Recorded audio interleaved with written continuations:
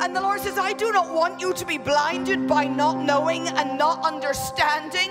No longer do I want you to wander through a hazy mist of uncertainty. For the Lord says, you must hear and you must perceive. You must see and you must interpret. For you have got used to living with a gnawing internal sense that you don't know and you don't see, and you have been locked in your timidity. That if we can unlock each other into strategy and understanding, the enemy stands no chance. You can no longer say, I don't know what to do. You can no longer say, oh, well, I thought that was just for me and nobody else.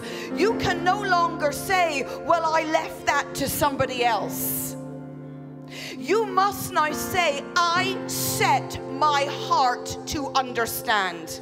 And the Spirit of the Lord says, if you would set your heart to understand, I will release to you a precision.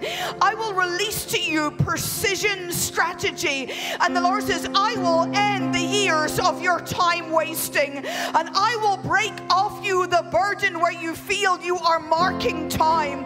And I will give you, says the Lord, precision timing.